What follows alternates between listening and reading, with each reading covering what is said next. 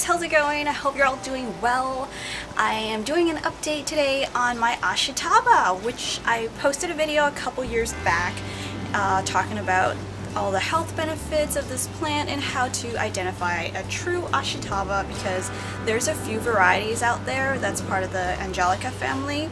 So if you want to know more information about this, I'll leave a link below to my previous video. Let me tell you when the Ashitaba started producing the flower stalk. Generally, this plant doesn't really take off until its second year.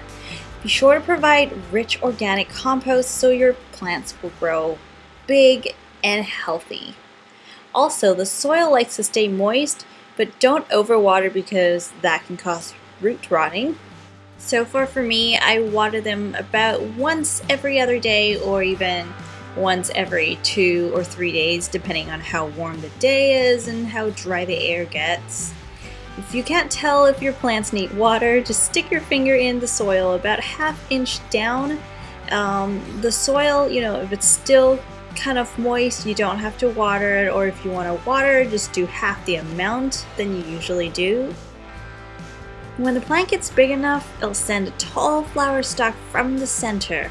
See that part bulging out? That is the early stage of the flower stalk, my friend. The flower stalk is extremely sensitive to direct sunlight too. Here in Southern California, these plants were only getting morning sun, but even that was enough to burn some of the flower buds. We had quite a hot summer. So it's best to grow them under a shade cloth or a patio space with somewhere with a cover if you're in a hot region like me, or in a desert area. When these flowers are in bloom, they bring ladybugs and sometimes butterflies.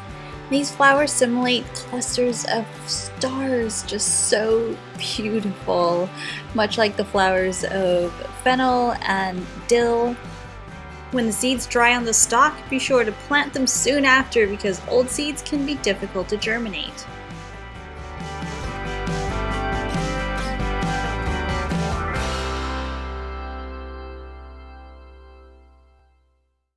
If you enjoyed the video, please like and subscribe, and I'll see you next time. Bye!